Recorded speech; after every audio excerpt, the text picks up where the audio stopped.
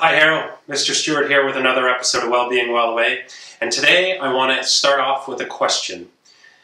How do you scale Mount Everest?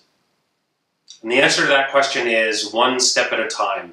I've been speaking to some students and they've been feeling somewhat overwhelmed with maybe a task that they need to take on, or just the amount of things that have been thrown at them.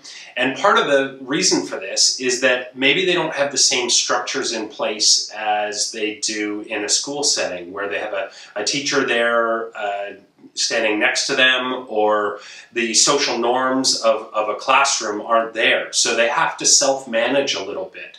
And that's something that maybe students haven't developed the skills for yet.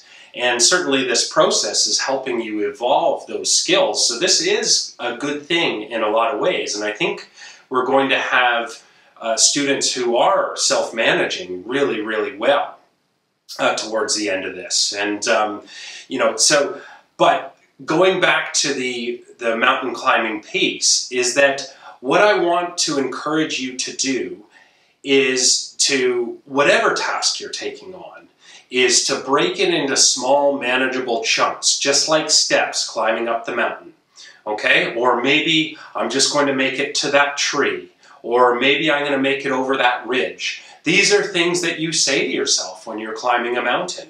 And it's just the same for some of the tasks that you need to take on. Break it into a small enough chunk where you know you can achieve it, but you also feel really successful once you have achieved it. So you get those little rewards as you go along, and actually you begin to enjoy the journey along whatever path you're on, okay? And I guess the other way I would relate this is, had I thought that I was going to make 50 Wellbeing Well Away videos, I would have said, never going to happen. But, week over week, it has happened, and here we are. This is, closing in on the 50th video, and I'm so glad that you've been supporting this this activity and supporting me in putting these on.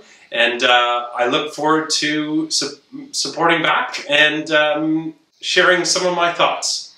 Stay safe, stay well.